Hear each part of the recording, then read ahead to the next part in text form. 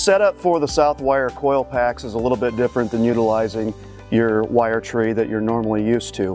What you want to do is you want to get the coil packs as close to where they are entering the conduit as possible. Starting the wire into the conduit sometimes can be tricky. You may have to have somebody feed that in there to start, but once that wire is in the conduit, you will be able to pull the wire straight through with one person. What you are gaining by not using a wire tree is you're only pulling the weight of the wire. You're not pulling the full weight of the 2,500 foot spool. So as you can see, we were able to utilize the Southwire Maxxis GRIPit, where we just bend our conductors over without taping them.